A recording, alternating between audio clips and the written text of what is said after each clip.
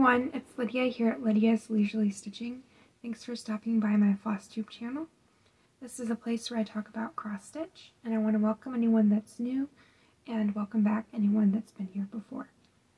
So my last video was at the end of March, beginning of April, and I haven't done very much stitching since then, but I just went to StitchCon Weekend B, and I am home now. And I'm hoping that my stitchy bug will be reinvigorated by my time there. So I thought today I would show you what I worked on at StitchCon, the progress I made while I was there, and share a little bit about my plans for the future. So while I was at StitchCon, I had two finishes, and I'm really excited about that. So the first one is Swamp Witch by Forest Embroidery. And I'll put in a picture of where it was last time I showed it to you. And this is stitched on 32 count Lugana in Dulce de Leche by Fiber and Whim. And here it is, all finished. I really enjoyed stitching this piece. I've got another one, Grandfather Mushroom, that I'm hoping to start soon. So on this piece, a couple of changes I made. Her hair was supposed to be in like a greenish blue color, the same color as the dragonfly wings. And I changed it to be brown. And she was supposed to have chicken feet, but I'm changing her to be more like me, and so I didn't want her to have chicken feet, so I gave her little boots instead. The light green that the frogs are was supposed to be an overdyed variegated floss, and the brown of the cattails was also supposed to be a variegated floss, and I chose those two regular DMCs because I didn't like the variegation. That's something that I learned stitching on this piece. I haven't used variegated floss very much before, and it stresses me out trying to figure out where the variegation should go. So with her dress, that's a variegated floss. You can see that there's some brown and some green there, and so I took special care to match up the floss so that the left side and the right side would be symmetrical in their variation of color. So I'm really happy with this one, and I have plans to take it to the framer. And then the second finish I had at StitchCon was Saltwater Scrapbook by Lindy Stitches in the Blue Flower, and it is stitched on 32 count Mercedes by Picture This Plus Lugana. And this is where it was last time I showed it to you. I stitched on this a lot since then. Basically the only thing I worked on in May was this piece. I stitched on it for 15 days in May.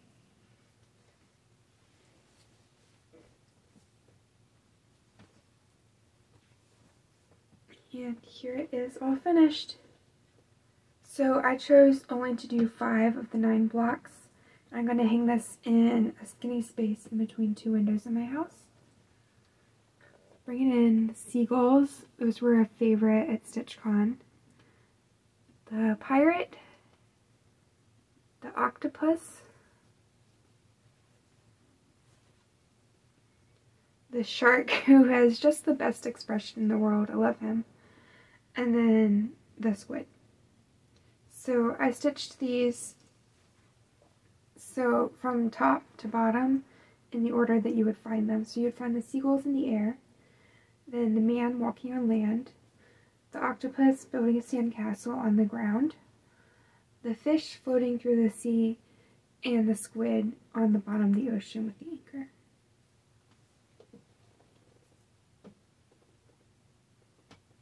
Yep, so there's that one. And then I had a new start.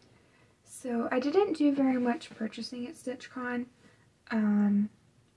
I kind of like to plan my purchases, and so if I see something I like, I tend to think about it a while before I purchase it. And there wasn't anything there that like really grabbed me. But I did buy 3 pieces of fabric because I was starting this piece.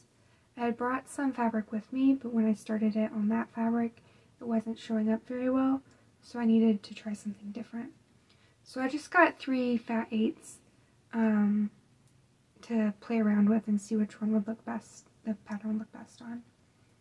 So the one that I'm talking about is Plum Pudding by With the Needle and Thread, and this is a picture of what it'll look like when it's finished. And I'm stitching this on a mystery 32 count Lugana. It was just like a remnant in the fabric bucket at Keepsakes. And this is what I've gotten done so far. So I finished the cake in the cake stand, the spatula. I've got the arm of this mouse and most of this mouse done, along with some of his red dress. I'm really pleased with the amount I got done. I think this is going to stitch up fairly quickly, which is good because this is a piece my husband picked out. So it's not exactly my favorite, but I want to make it for him. And so yeah, stitching it up quickly will be nice.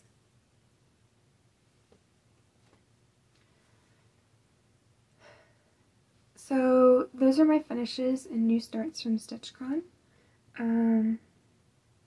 I also had one new start back in April. This was for hashtag 2x2 on 22 Sal.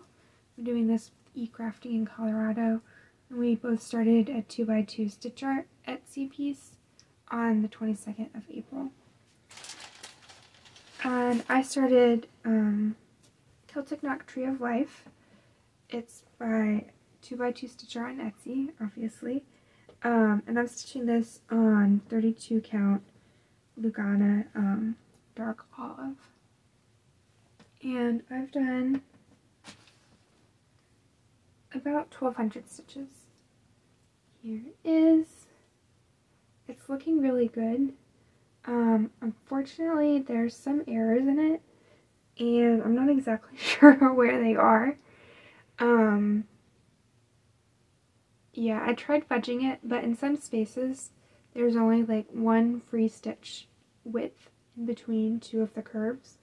So it's going to be kind of hard to fudge, and I might have to go back and figure out where they were and rip out.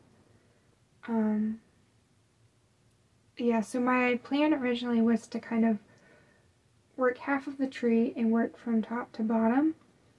But then I'm working in like 1, 2, 3, 4 different places. And so I'll do a strand and then do a strand over here and then do a strand over here to kind of keep them even as they move down.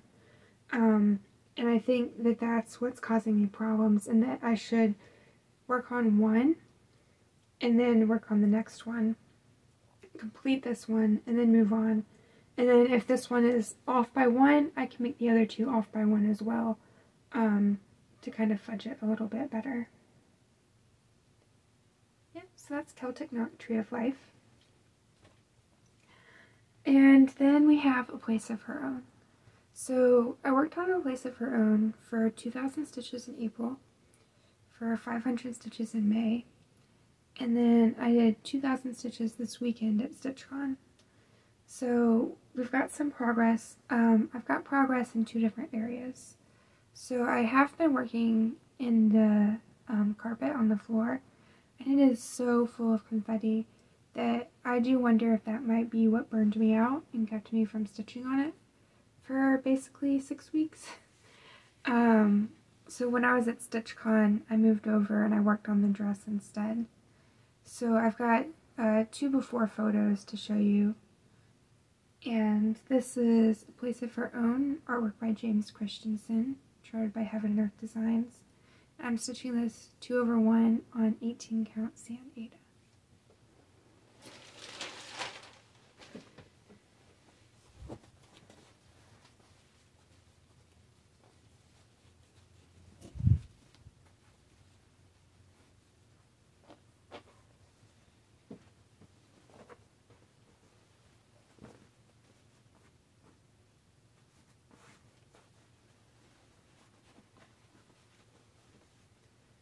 So here's where I was working before StitchCon, down in the carpet, and it is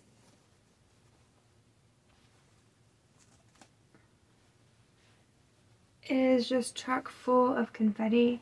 You can see how many of my little stitches I have, just ones and twos. So that's been really a lot to work through.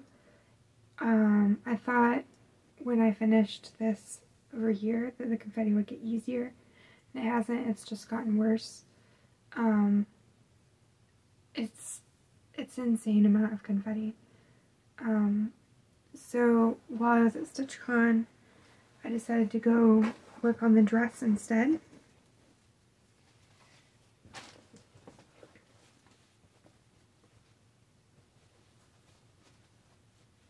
And here's where that is right now. I filled in a little bit of this, again, the carpet. I found it over here. Can't get away from it. So I filled in a little bit of this, and then mainly my 2,000 stitches were in this area, bringing the dress over.